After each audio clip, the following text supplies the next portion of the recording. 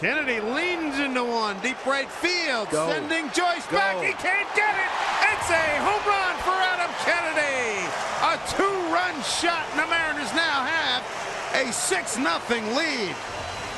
A 2-homer night for the Mariners. What's going on here? Home run derby for Kennedy. His 5th RBI, 16 and 17 for the Mariners. Leading hitter here in 2011.